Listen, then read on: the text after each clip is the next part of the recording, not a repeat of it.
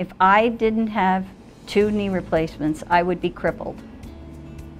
And I would be have to live a sedentary life. And that's not the life I want to live. So I had a total knee replacement a week ago today.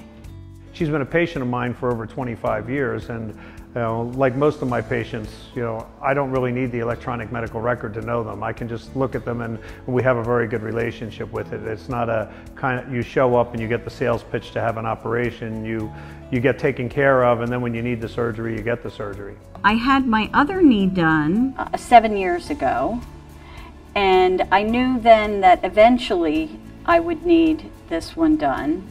Dr. Zurbach said, "You'll tell me when it's time to do it," and I completely trust him. Have no reservation going to him. I'm not sure I'd let somebody else do it. And I still do all my own surgery, and I still am there for the entire operation right up until the wound closure. My surgical assistants will close the skin incision, but I'm there with the positioning of the patient. I'm there, and every patient is different. It's not one size fits all. Having a good team makes a big difference. You really have to have people who know what they're doing. You have to have people that are comfortable with you.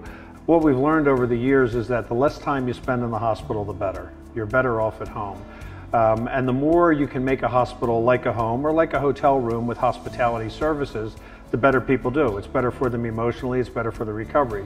So we really, quite frankly, try to push people out the door as soon as possible and make the short stay that they're here as pleasant as possible. So that means private rooms, it means good food, it means having attentive people who care. The woman that greets you when you get dropped off, the valet person outside, to every person that I came across along the way, every person that came in and out of my room, everybody was wonderful.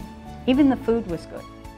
We do the surgery and we do that, but 90% of the work has to be done afterwards and the patient has to do that.